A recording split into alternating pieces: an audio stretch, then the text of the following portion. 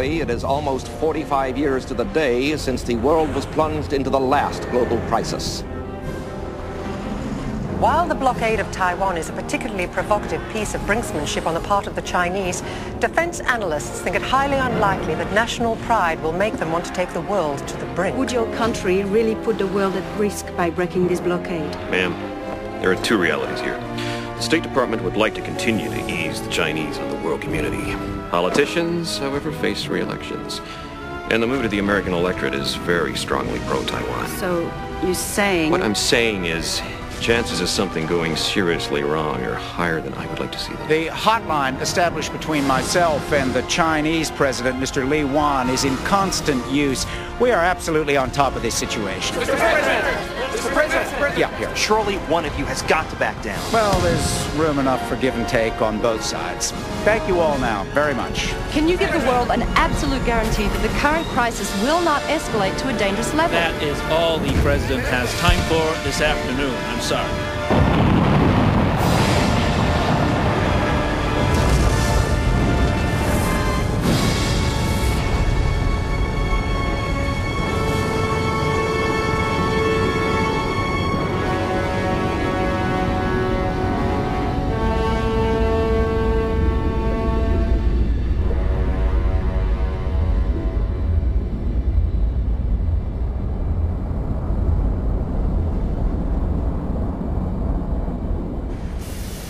Chief, sir, when's the captain going to run a test? Soon, Chief. We've been 200 feet under for weeks now, sir. The radiation's dropped. We want to know about it. Soon.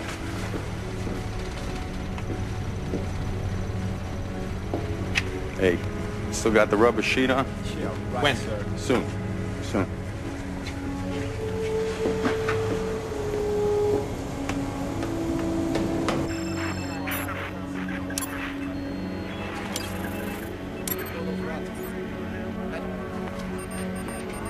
I'm watching you, Giles. Quit playing solitaire. I'm watching you 24 hours.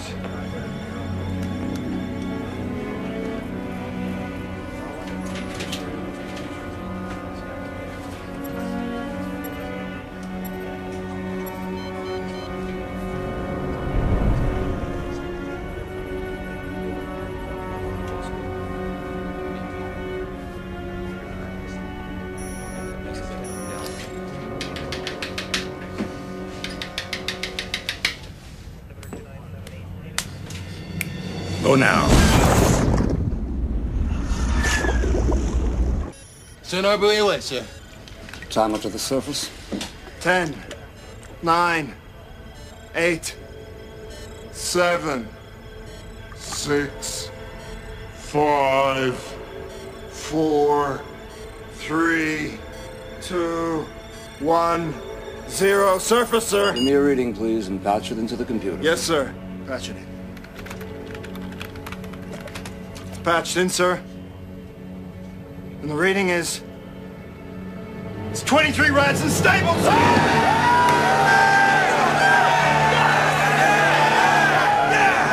We're going up! Gentlemen, the captain is speaking. The sonar boy here just gave us a reading. We got 23 rats.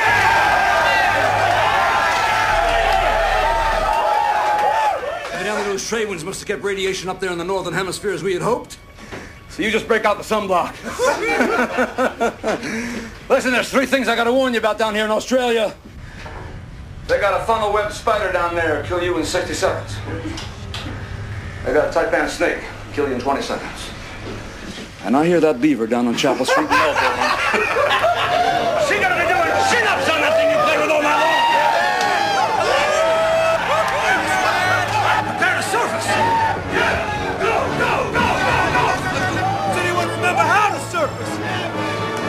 Hey, Giles. As soon as we surface, you make radio contact with Singapore, New Delhi, Rio, Auckland. Give me anything you got. Yes, sir. Let's find out what the hell is going on down here.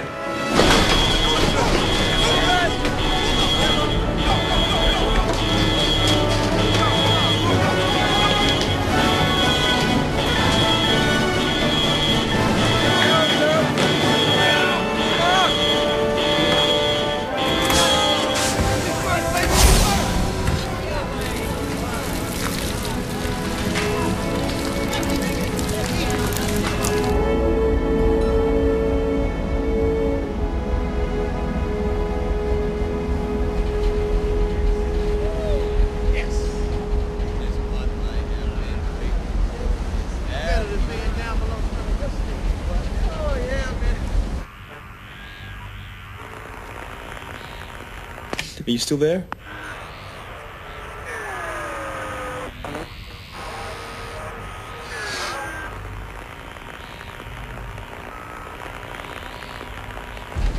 Gotta say, Captain, I wasn't nearly as optimistic as you were we'd make it. I wouldn't have bet on it. Oh, we had to make it, sir. We're the good guys.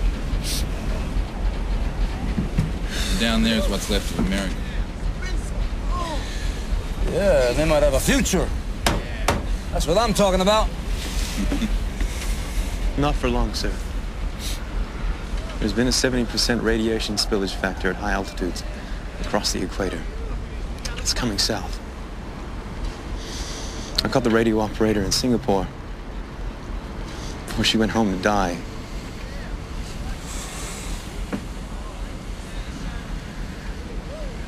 How fast? How fast are they moving down? Don't know precisely. It depends on the wind pattern. Give you an estimate. According to Australian Naval Command in Melbourne, a matter of months, sir.